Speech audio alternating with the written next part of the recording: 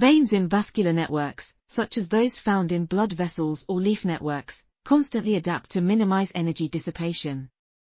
Shear stress on vein walls has been proposed as the primary driver of this process, but it does not explain all observed behavior.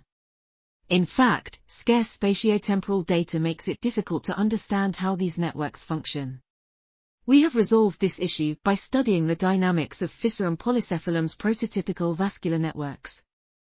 Our experiments revealed a variety of vein dynamics, including stable, growing, and shrinking veins, with shear rate playing a limited role. Additionally, we discovered that shear rate feeds back on vein radius with a delay of 1 to 3 minutes.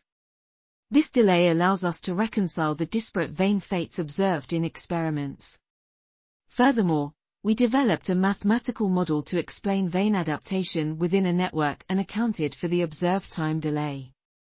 This model revealed that vein fate is determined by parameters that integrate the entire network's architecture, resulting from global conservation of fluid volume.